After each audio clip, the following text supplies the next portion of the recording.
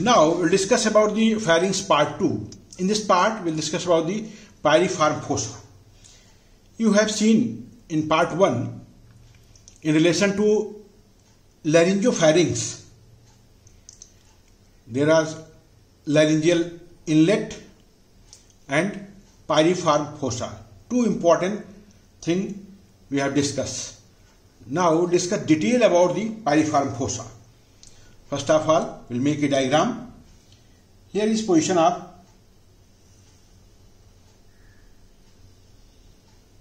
this is epiglottis. Here is epiglottis.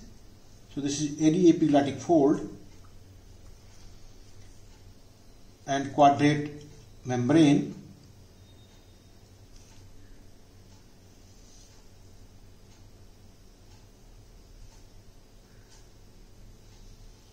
This is sinus of the larynx, and here is position of this is hyoid bone. This is hyoid bone, and this is thyroid cartilage.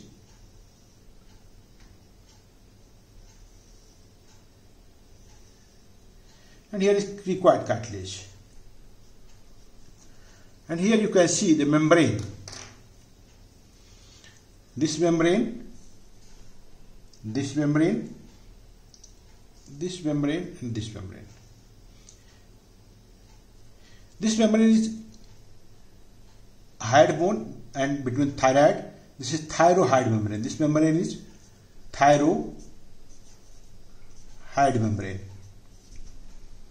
This is thyroid cartilage.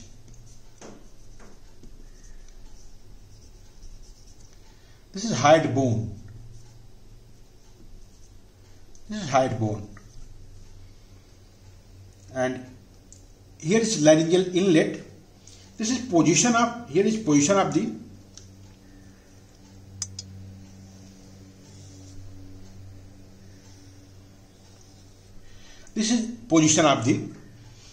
piriform fossa. This is piriform fossa. So if you see the boundary of the piriform fossa, this is medially bounded by, this is airy epiglottic fold.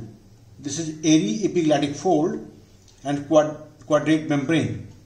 This is, here is epiglottis, and this is airy epiglottic fold and quadrate membrane medially.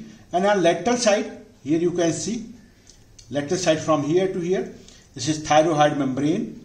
This is thyroid membrane on lateral side and thyroid cartilage. So this is boundary of the piriform fossa. Piriform fossa is also known as smuggler's fossa.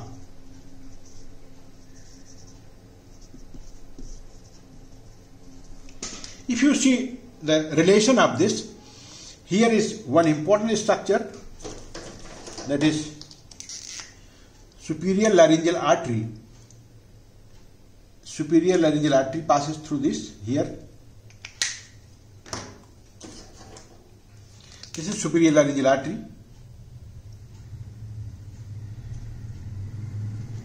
And another important structure is internal laryngeal nerve. So internal laryngeal nerve and superior laryngeal artery passes by piercing the thyroid membrane to go into relation of this. This is known as smuggler's fossa, because sometimes this fossa is used by smugglers for hiding the precious material like diamond. So smugglers used to this fossa for hiding the diamonds. So push the diamond here and hide the diamond. And it is also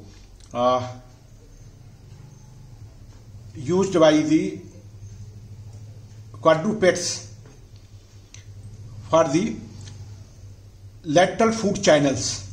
So here collects food materials.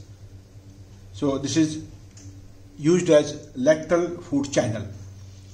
Another important thing, sometimes during eating, sometimes fish bone may lodge here, or sometimes safety pin may lodge here. Then during removal, there is chances of the damage of this nerve. This is internal laryngeal nerve. So this is clinical importance in relation to the piriform fossa. Sometimes laryngopharyngeal tumor grows in this and mostly remains asymptomatic before the metastasis. So this is all about the piriform fossa. Thank you.